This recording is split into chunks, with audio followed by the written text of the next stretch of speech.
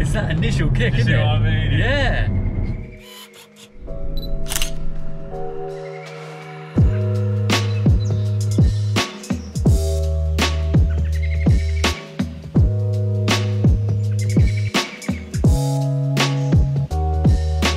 Hey guys, it's Luke here and welcome back to another video. Now today we are joined with a 2020 Cupra Ateca. Now this is a car which I've been eager to get my hands on for quite a while, and a friend of mine and actually a familiar person to the channel has recently bought one, and so he's invited me along today to take it for a spin and see what I think of it. Now the direct rival of this car, which is of course the VW T-Roc R, is a car which I have personally driven. They share a lot of components together between the two cars. So it'll be interesting to see how they compare, but also to see what it's like to drive, because it's basically a hot hatch on stilts, because it shares, well, like I said, a lot of components with the T-Roc R, which then shares a lot of components with the Golf R. But yeah, the owner of this car is a chap called Ollie, who, like I mentioned, has been on the channel before with his modified Abarth. He has now sold that car and bought one of these, which we were joking on camera just now, just how different they both are. But anyway, without further ado, let's have a wander around the car before we introduce you to Ollie, for those of you who didn't see the Abarth video, and then take it out for a spin and see what we think.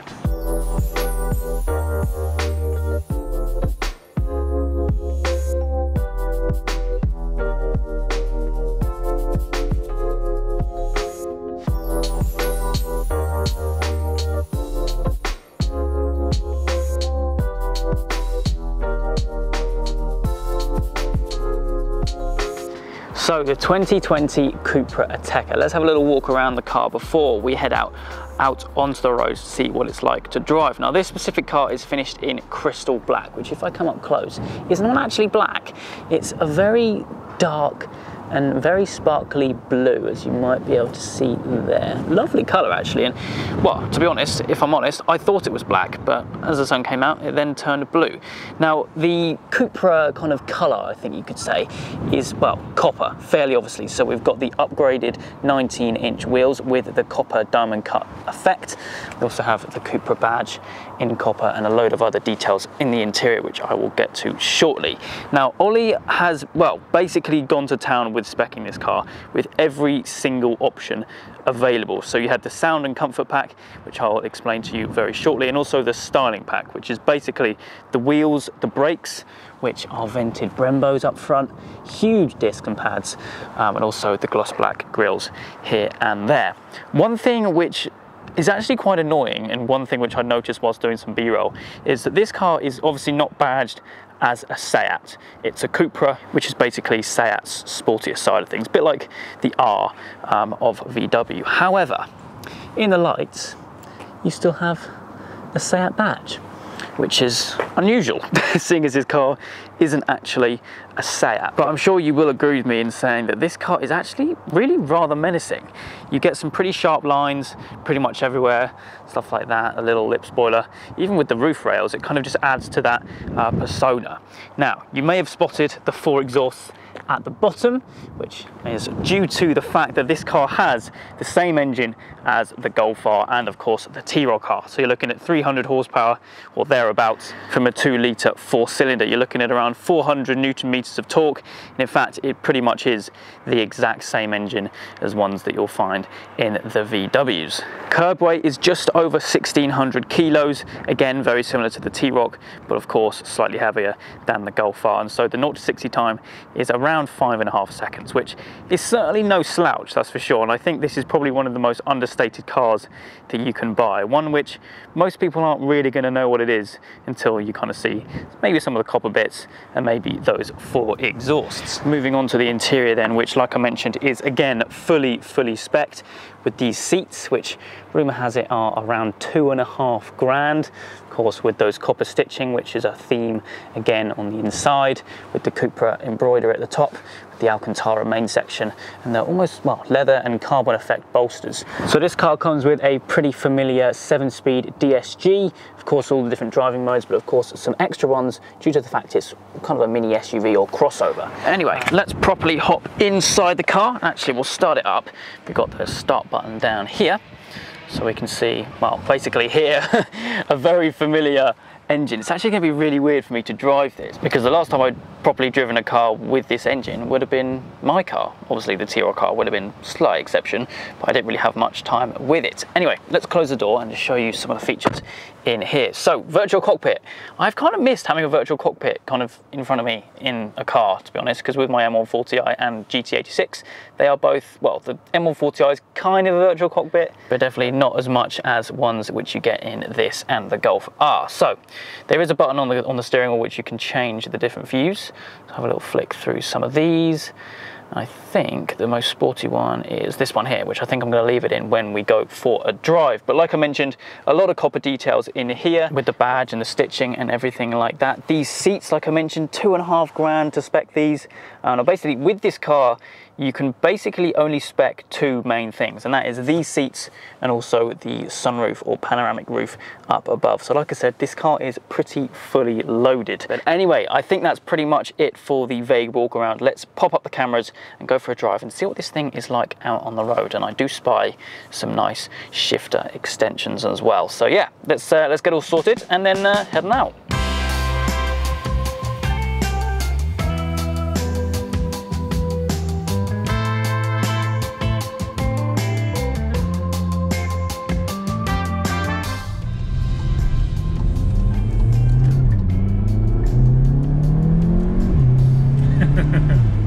It definitely picks up, doesn't it? Oh, yeah. So this is Ollie. For those of you who didn't see the Abarth video, this is now your new car.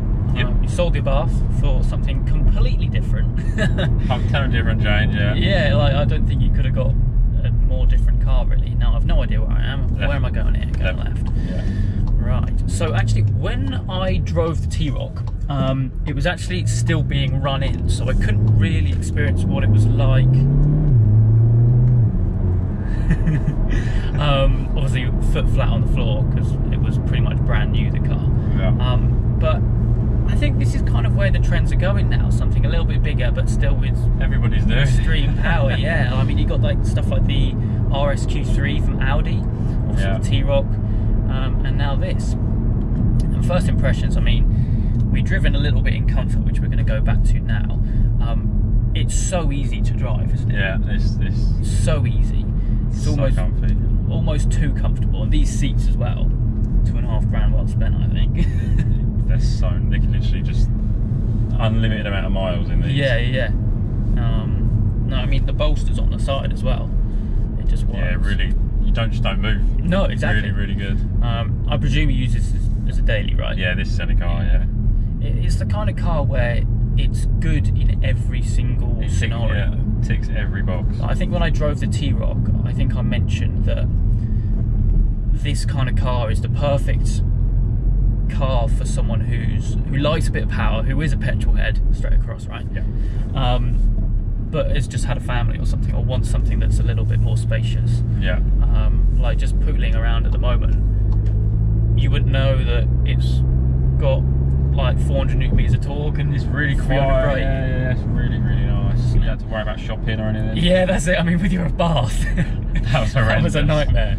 And the fuel tank as well. And the drone was just, it got too much, to be honest. Yeah.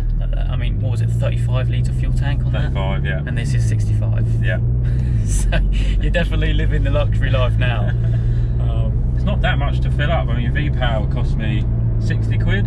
Especially at the moment. Yeah. Pretty cheap. Really good. Make most of it. Yeah, definitely. And obviously the car is fully running, which is good. It probably didn't take you very long to run it in. No. I think like the cars nowadays probably don't need that much to be running, but yeah, exactly. But this was just unbelievable. I suppose if you're using it daily as well, then it's kind of it racks up pretty quickly. Now, because this car is a 2020 model, it is fitted with the particulate filters, which actually my M140i was dreaded with until I basically ripped it out. But still, you do get a bit of sound. I mean, it is a 2 litre, so it's not going to be the loudest thing in the world, but I noticed on the downshift you do get a few little pops and bangs. Yeah. I presume that's got better as you run in. Yeah, it sounds good.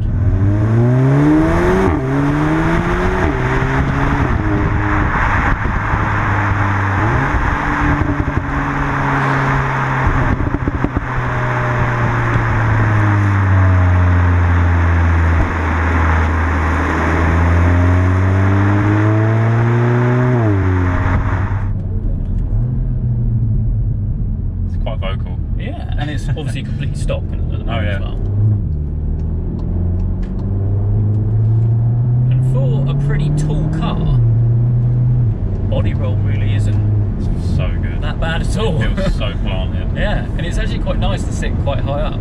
Yeah. Not gonna lie. It is kind of bizarre to be in a car which you think is a hot hatch, but it's kind of not because you're that much higher. It's a bit of both really mixed together, isn't it? In terms I suppose of you've gone from probably one of the smallest hot hatches to I feel like it's still kind of the same sitting position. Oh really? It's so high up in the above. Yeah, I suppose like it is sitting on top of it. A little box, isn't it? Now, when I was doing the walk around, I did get a little bit confused with all the different packs on this, and because obviously you expect it, you're probably a lot more familiar. So the sound and comfort pack is, well, obviously the speakers. Yeah, the Beats sound system. Electric tailgate.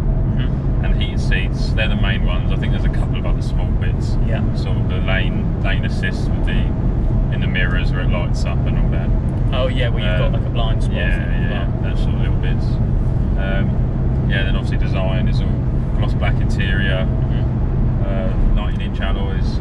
Yeah, the bronze. The brakes as well. The brakes, yeah. It does corner pretty well, you know. Really good. It's surprising, you know. Yeah. Really surprising. I always say you just have to drive it to experience it.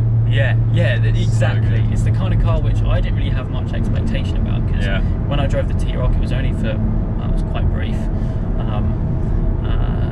So I didn't really have that much time to really get used to it, but having a proper spin in yours, which I'm very thankful for, thank you, is pretty cool. And I think that this kind of car is, like I said, perfect for someone who needs a family car, but also needs some power. Yeah, it goes off-road. And it goes off-road. So you've obviously got all the, you've got all the different driving modes here. So yeah, off-road mode and snow mode, which I don't think we'll need right now. Yeah, it's the kind of car which kind of excels in every scenario, like I've mentioned before. Yeah. You'd have to try launch control as well. I think we might have to try that. Let's get off this dual carriageway and give it a go. That's nice. Look at that. That's a spec. There's a hell of a lot of nice cars around. Yeah. Well, where I am, there's absolutely nothing, but that is, well, he obviously doesn't know how to use a roundabout, though. Don't get into a BMW. Yeah, true. Don't even try.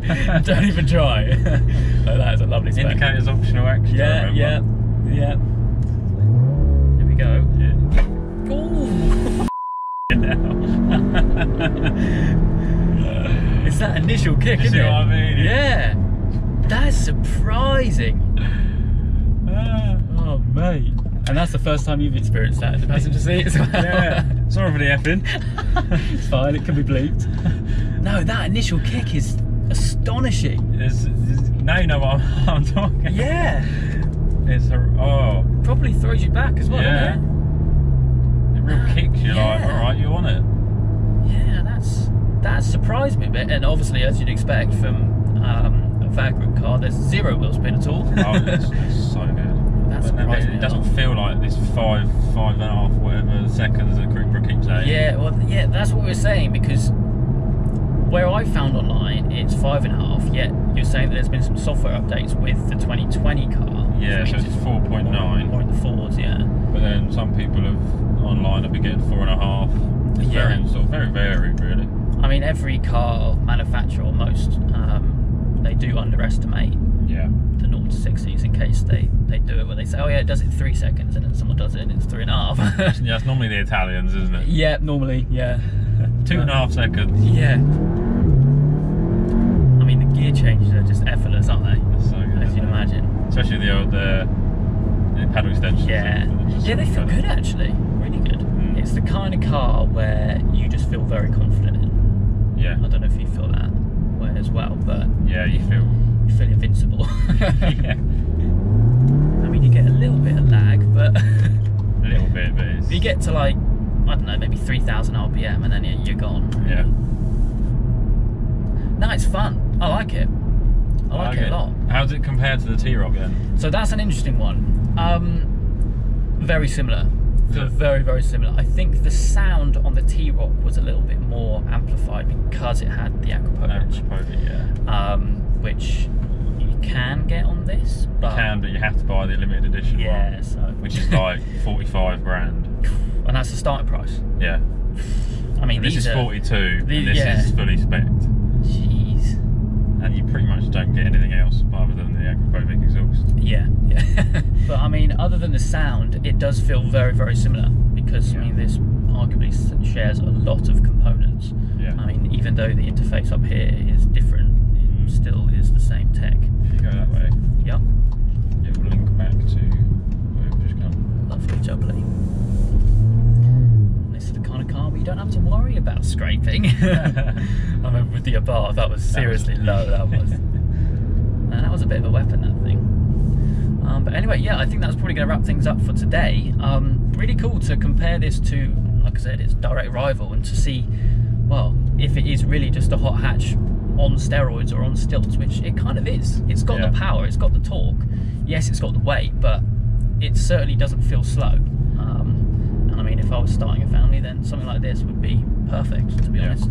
But thank you very much to yourself for, well, once again coming on the channel, letting me take the wheel and experience it. And of course, I will leave your Instagram down in the description down below for you guys to go and check out.